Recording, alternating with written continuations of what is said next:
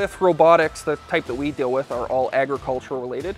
Everything from milking automation, heat prep automation, automated systems for air compressors, vacuum pumps, any kind of equipment that needs to be automated with electronics, wiring.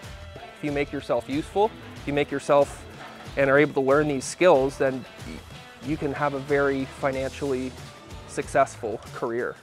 The reason why I became a welder was, well, I found it fascinating, the whole process. It was the after product that was very rewarding. It's neat just seeing everything come together and seeing the finished product. It was interesting that the other students in my program, they were really stressed about finding jobs in their 3rd and 4th year. Meanwhile, I had a job 2 weeks before I even had my last exam.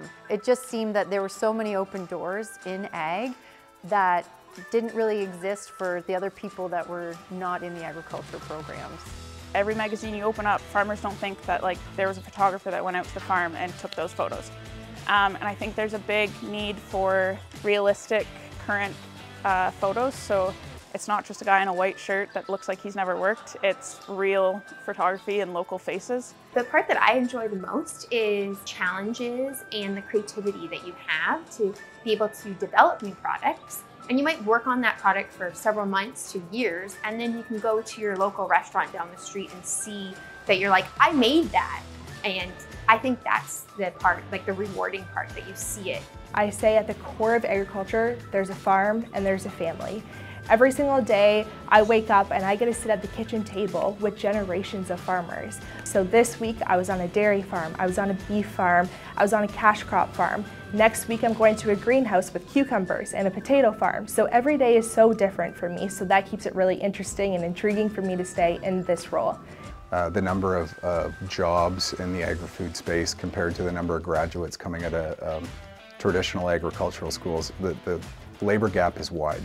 In terms of job security, I think it's an extremely secure sector that's only going to grow in importance. It all comes down to everybody eats, everybody has an interest in food, and if you're working in the agri-food sector, you have the opportunity to help shape that. I think I wouldn't like sitting at a desk all day, so I like the variability of my day. I like being able to touch the animals in the morning and then sit in the office in the afternoon and put some data together.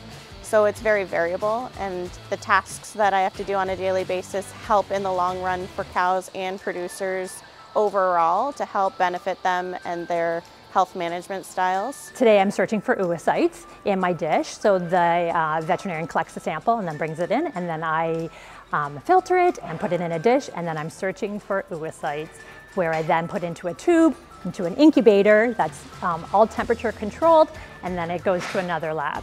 But there's so many job opportunities with egg, and between veterinarian technicians or egg, from nutrition to working in a feed mill or anything. There's just so many job opportunities out there to deal with agriculture that it's not just strictly your farmer.